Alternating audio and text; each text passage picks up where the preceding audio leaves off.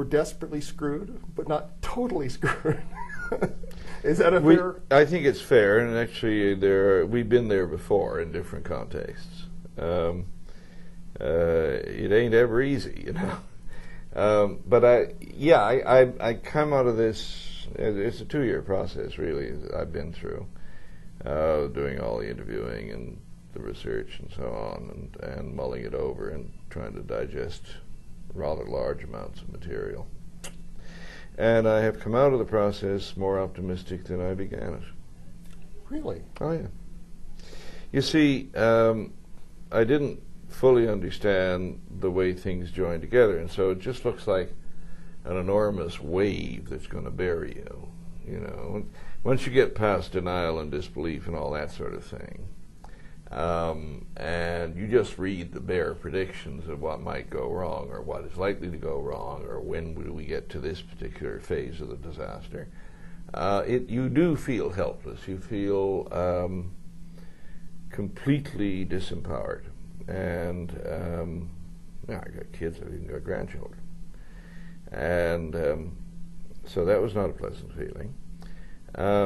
But if a little knowledge is a dangerous and deeply depressing thing, more knowledge is not necessarily more depressing. On the contrary, when you talk to the scientists, they're very clear, and I mean the scientists who study climate change, not the deniers who are mostly in other fields. The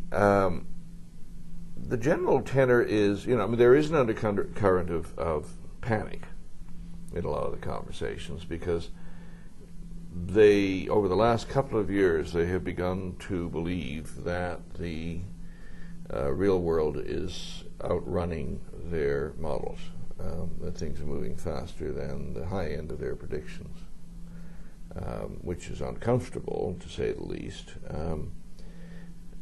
So there's that level of real concern, fright, I would say. But at the same time, because they understand how everything joins up, they kind of know where you could intervene and tinker a bit and slow things down or move it off this track entirely. And most of them, though the technology end of it is not really their business, have already gone and looked at what alternative technologies might be available, because they care how this comes out and can point you in the right directions. And the technologies are available. I mean, one of the conclusions that struck me was that we're still really very lucky, because we embarked upon the process of building our civilization, the mass civilization, the industrial civilization we live in, a couple of 100 years ago, and we built it on burning fossil fuels. And if we struck this kind of crisis in terms of emissions, say 50 years ago, suppose it wasn't Japan and Asia that industrialized, but China, and that all happened in the late 19th century. So you got a lot more emissions and you arrive at the crisis point in 1950, we'd be totally screwed. Because there were no alternative technologies available. Fossil fuels are nothing. And as it happens, 50, 60 years later, lots of alternative technologies available. You've got nuclear for generating power. You've got solar, both in the sort of solar electric, the cells, solar cells, and also solar thermal, where you just use mirrors and focus it on a boiler and get steam as your mode of power for driving a turbine. You've got wind power, you've got wave and tidal power, a bit marginal, but it could fill 2 or 3% of demand. And you've got geothermal coming along, which is really promising. Hot rock, drill down a couple of kilometers and 2 holes, a kilometer apart.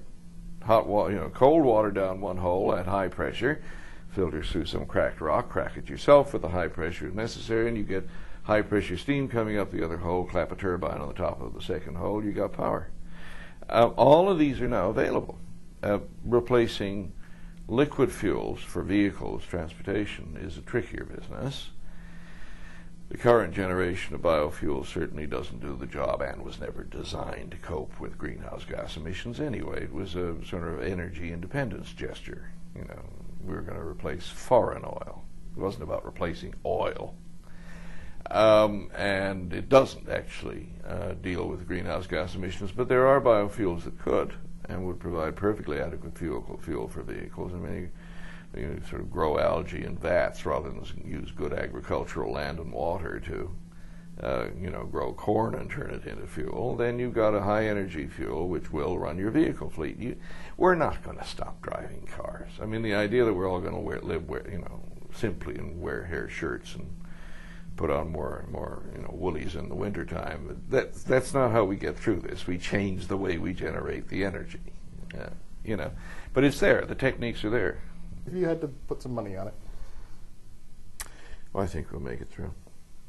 I mean, you see, if we were sitting in this room 40 years ago, you would have asked exactly the same question, except you'd have been talking about nuclear war. Good point. And we got through that one. That was the midterm. This is the final exam. But I think we probably will pass. We'll lose a lot of people. Yeah. On the way. Can't help that. No. The book is Climate Wars. I've been speaking with the author Gwynne Dyer and Climate Wars, published by Random House of Canada.